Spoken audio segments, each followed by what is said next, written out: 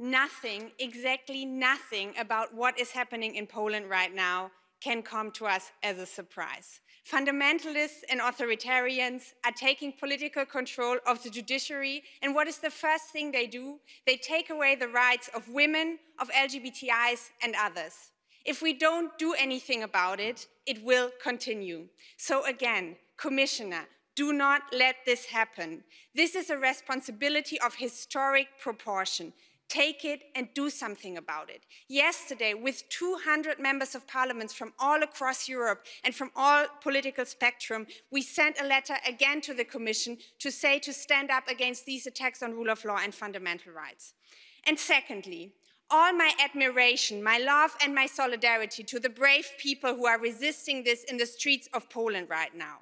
Our bodies, our rights in Poland and everywhere else. This parliament salutes your strength and resilience. You make all of us proud to be Europeans. Thank you.